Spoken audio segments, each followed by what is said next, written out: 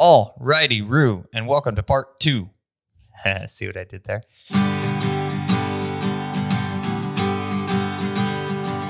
This is part 2 of this week's YAWA. We had a couple. That was a terrible rhyme. You do it all the time. Burn. That was good, hon. I liked it. Oh, yeah. So good. It was bad. But moving on. And we digress, and we haven't even started. Okay, so we're here for part 2. It's an eagle rare kind of night. And aside from that, we've got some mojito, which you look I like love you're gonna be- mojitos, but I always struggle with getting the mint in like my teeth when I'm drinking it this way. I think I should use a straw. If you that is a novel idea. Or option 2, if we can get mint extract and then a couple drops. No. That would be like using lime juice and not real limes. Okay, touche. Yeah. Terrible idea. Touche. Well, we want to say if this is the first video that you're finding on our channel, lucky you, and hit the subscribe button down there so you don't miss any of our upcoming videos. Also, go back and watch part 1. This is part 2 of a 3-part series video. We are going to get started with a few great questions. And speaking of questions, pulling them from the comments below. So if you say, hey, I've got a question, I'd like these two dorks to answer it for us, throw it in the comments below and we'll do our best to grab it out if it's an extra good question, or you throw something that's eye-catching, like a funny joke, maybe something you pull off of a Laffy Taffy sticker or something that may get it thrown into the question pool for next week. Right. Yeah. Attention grabbers. They grab our attention. So this question is from Bryston Tanigua. I bet you got that one right. I hope so. Aloha. Well, aloha. I'm wondering, based on your greeting, if you're from Hawaii, because that would be really cool. If you're from Hawaii, I definitely want to come meet you. That'd be awesome. If you're not from Hawaii, I'm still interested in meeting you. Okay. But I'm going to greet you with aloha. Definitely. And say goodbye. I think that's how you say goodbye as well. Yeah. Aloha. Aloha. I have a Brittany that I'm training, and we used balls in the beginning to play with her. Ooh, got it. I see where this is going. She has definitely developed some rolling and mouthing issues when we switched to bumpers. Is there anything I can do at this point? She's about 6.5 months old. Yep. Start over.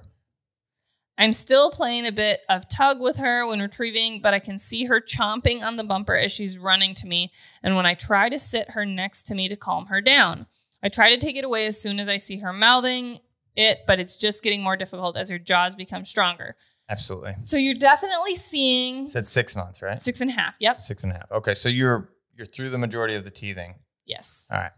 Go ahead. And I was going to mention that, you know, a lot of times dogs that are teething and you're trying to progress through retrieving through that process can develop some of those habits as well, not only with balls, but with that teething. You know, they want to chew on things. And so whatever they're retrieving gets chewed on, and that can start to develop those behaviors. Like we say all the time, anything your dog's doing consistently, they're conditioning themselves to. So if they're rolling a ball in their mouth, that's how they're going to do retrieves. If they're munching that bumper because they're teething, that's how they're going to be doing retrieves. So you're recognizing it. And I would say a couple things that you can try, tips and tricks, is finding a different object for retrieving, something that is harder, a little firmer. You stole mine. That was the only thing I was going to say. Yes. I love it when that happens. Because now he's got nothing. Anyway, so then find something that's a little bit harder. You could use a frozen bird even. You could use one of the Dawkins. Those are a firmer material, as well as they're somewhat slippery when they get slobbery. Slippery when wet. And then if the dogs don't have a nice firm grip on it and they're messing with it and rolling it and, you know, tonguing it and stuff, that is going to easily slide and slip out of their mouth. So it encourages a nice firm hold, as well as it's hard for them to munch and roll those types of retrieving objects. A little bit bigger, a round object as well that really kind of stretches their mouth a little bit so that it's not closed and easily just munch, munch, munch. When it's way wider, and that force to get it to crunch, crunch, crunch is more difficult. So those are some tips and tricks that you can try and use to help condition out some of those naughty behaviors, as well as evaluate your retrieving sessions and say, okay, are we getting any good retrieves? Any not sloppy retrieves? Maybe we're getting 2 and then we start to digress.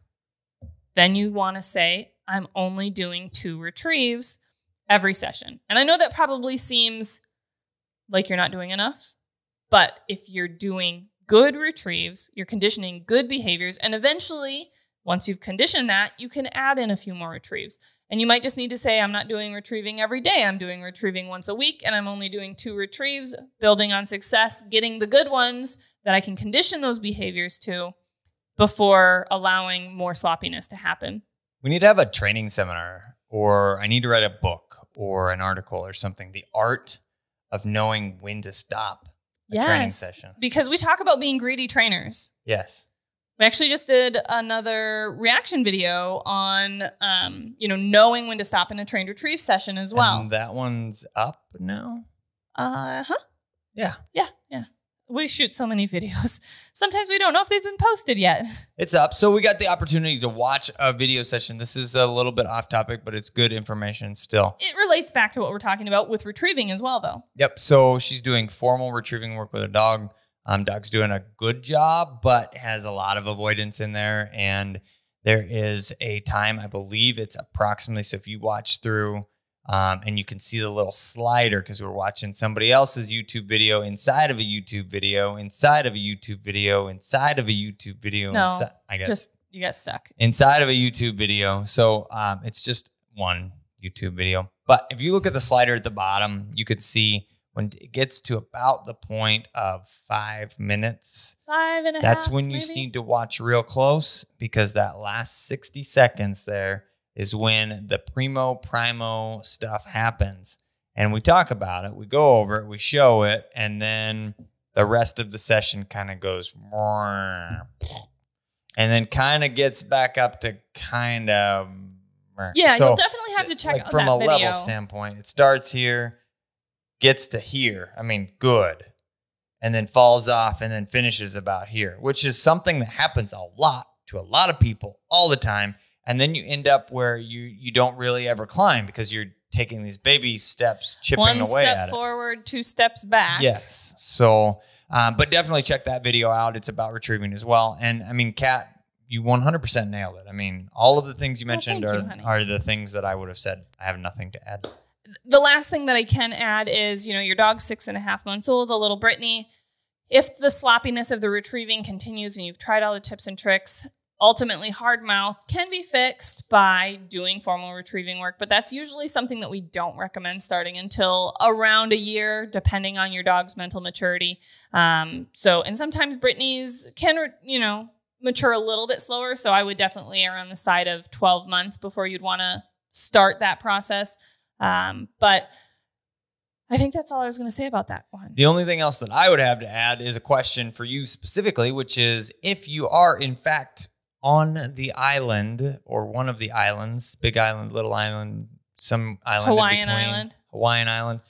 What birds are you hunting? I'm curious to know. Throw it in the comments below. And guys, we are approaching the halfway mark of part 2. So smash the like button, as YouTubers might say. Those tubers. Hey, we're tubers too. I know. I know. What's the next question? So this is another question from Angelo Icomini. Nailed it. Sorry, folks. I'm really bad at these names. I'm sorry. Actually, I've gotten a couple compliments on saying people's names right. You're the only person I ever heard say it right. I bet you're close. Yeah, because you aren't reading the questions, so of course I'm the only one. No, like people in general. Like, I've never had anybody get my name right, and you did. Yeah, so I've gotten a couple of those, so hopefully I didn't butcher that too bad. Hello, I love YAWA Day. Fiction. What? I love YAWA Day. Well, we love it too, and that's so awesome. I think we should have an official YAWA Day. YAWA Day. Yeah. I get up and catch up on videos So that's plenty of time to drink coffee. I like your morning ritual. Yes. We get up and drink coffee and shoot videos sometimes. Or catch up on Patreon. That's a typical morning routine for us. Yeah, we get up because it's early, get Patreon, emails, Facebook messages, Instagram messages done before most people wake up so that when the real day of the business starts, we can call people. And I still make the mistake of calling people sometimes and forgetting about time zone changes. I accidentally called a client the other morning. It's like, oh yeah, it's 8 o'clock. It's perfectly normal to call someone at this time. Or 6 o'clock. Unless they're in California. Yeah. Oops. He was up, so it was okay. It worked out. Oopsie. So, my bad. The other side of that's kind of cool is Patreon is a community where we answer questions on the daily for you, for anybody that does not know. So if you're looking for your question to be answered, you can throw it in the comments here and hope, or you can get it answered every single day on Patreon. It's almost every single day. I don't miss very often. But the other side of it is they just opened up a new option so that you can actually subscribe for a whole year and make get a pretty substantial savings on the whole deal. Yeah, you get a discount. Check that out, patreon.com/Standing Stone Kennels. And I know we always talk about joining Patreon if you've got a question that's just burning a hole in your pocket that you got to ask and you need an answer. But there's also the option to just support us and support the content. Because, I mean, we are putting out a video a day. It's a lot of time that we put into it. A lot of equipment necessary to do those videos. And all of the money that we get through Patreon goes to being able to create more content for you guys. 100%. So back to Angelo's question. So my question is for pointing dogs. Sit or don't sit? That is the question. Ooh, the biggest dilemma in the history of pointing dogs. Obviously, you teach sit, but I do have a friend with a dog that sits on point, and I train with someone who insists you should not. Give your reasoning, and have you seen dogs that sit on point? This is fantastic, and this is going to be the last question of the episode. Because it's going to take that much time. To start with, sit or not to sit? The answer is definitely the dogs can learn both. 100%. Every single dog, everywhere in the history of pointing worlds can. Even those English pointers, I'm not hating on you, but if you're being truthful with yourself, you know for a fact your pointer isn't the smartest tool in the sharp shed of rocket science, rocket surgeons. And colors in a box and all those. Eating crayons or something. They are fantastic bird dogs. They have a ton of ability. They have all the things. I'm not hating on pointers. Love pointers. They just aren't the smartest. Okay? Moving on. So, yes, teaching sit and having a dog not sit on point is completely acceptable, completely normal. We teach our puppies to sit. If you watch some of our other YouTube puppy training playlist videos. 40 seconds have gone by, and the people are now typing in their comments about how I'm wrong about pointers. So I just want to say again, while you're typing this, I referred to my favorite dog in the whole world, Vex. Okay. He is a stud muffin and an awesome short hair, and he is just dumb enough to be awesome. He's got a ton of natural ability, and he is not dumb. He's not the smartest dog in the whole world, because too smart dogs get themselves in trouble. Too dumb dogs struggle with the learning process. So you got to have them just dumb enough to be perfect. It's like a happy medium there, right in the middle. And you've said that about Vex in the past. Yes, all the time I say it. I love him to death. And he is, he doesn't question things then. You know, some of those really intelligent dogs. It's a nice trait to have. Yeah, some of those really intelligent dogs start questioning things, thinking on their own a little too much. And that's, what gets them into trouble, makes them destructive at times. Little Houdini, escape artist, getting into things. Yeah, heck, the smartest dog that I probably ever met, we specifically added tops to some kennel runs just for when that specific dog visits for boarding. Ellie. Ellie. What you got? Corona over there or something? Shut up. We digress again. I want to answer this question. Go and you for it. keep distracting me, but I also have a story about Corona, so that's also something I want to talk about. Part 3. Okay, part 3. You guys have to tune in for part 3. Okay. So, if you follow along with some of our puppy training videos, and playlists, you will see we teach all of our short hairs how to sit. Our lab, how to sit. Sitting is something that we teach. It's an easy thing to teach. It's a good obedience tool. But we also recognize when puppies get into auto sit, where they become automatic sitters. They sit for everything because they've been rewarded for sitting in the past. So, hey, I'll just sit and I'll get a reward for that. And it's up to you as a trainer to make the distinction and say, I didn't ask you to sit for this specific situation, so I'm not going to reward that. Or if I ask for another behavior and you sit, I'm not going to be like, well, sure, I'll reward for that, and then I'll still work on getting you to kennel or recall or something.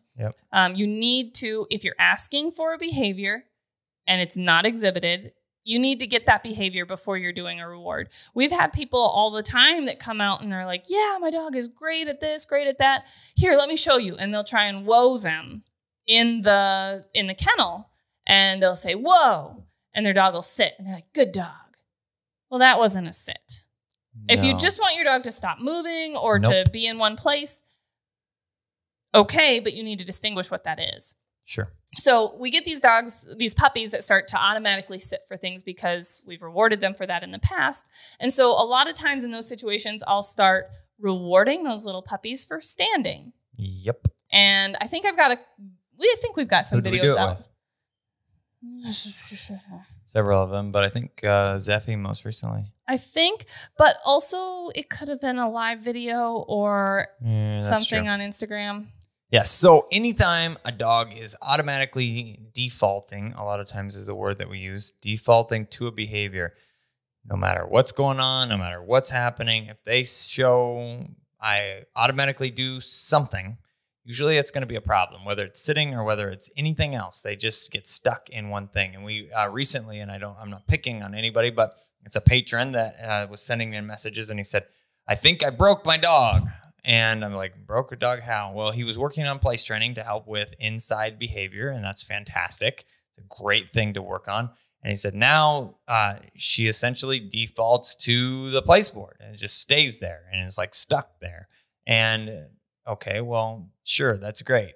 But that doesn't show an understanding of exactly what you're asking. It shows an understanding of something that's important. So anything that's a default is bad. Yes. So if you're starting to see a default of sitting, start rewarding a standing behavior, which would ultimately be kind of all 4 feet, stop moving, would be kind of an introduction to whoa. We don't clicker train to teach dogs to whoa. That's where we use our positive pigeon drill to start that process. But none of our dogs sit on point. None of our personal dogs have ever sat on point. And sometimes people run into a problem because their dog has become a default sitter. Yes. Then when they start formal whoa training and there's a little bit of pressure applied. I don't even think it requires a default sitter. I think a default sitter makes it easier towards that direction. Okay. A dog that's comfortable and understands that sitting be something that they can be rewarded for, or it's a good thing. Then a little bit of pressure gets applied without a good enough understanding. That is the ticket. Yeah. Of what the behavior is. Because like we talk about with all training, first we teach a behavior using positive reinforcement, whether that's clicker training and treats or clicker training and retrieves or just verbal marking and retrieves or using a pigeon for our reward and our marker with our positive pigeon drill. What we teach all of those behaviors first with positive reinforcement. Then we reinforce those behaviors that they already know, already have a good understanding of, a consistent understanding of. And then we reinforce using an e-collar with negative reinforcement. And that is when, if the dog doesn't have a good enough understanding of the behavior we're actually asking for, they get confused and they go back to doing something that they understand, which if it's sit, then they're going to try and sit when they feel that pressure applied, the negative reinforcement applied with a collar. So making sure your dog has a true understanding of the behavior and the cue before introducing a collar or any kind of negative reinforcement-based training around whoa training would be really important. So your dog doesn't try and sit because they think that that's what they need to do to avoid the pressure. Okay, folks, so that's all the time that we have for part 2, and you're going to have to jump over to part 3 to hear the end of the rest of our answer to this question.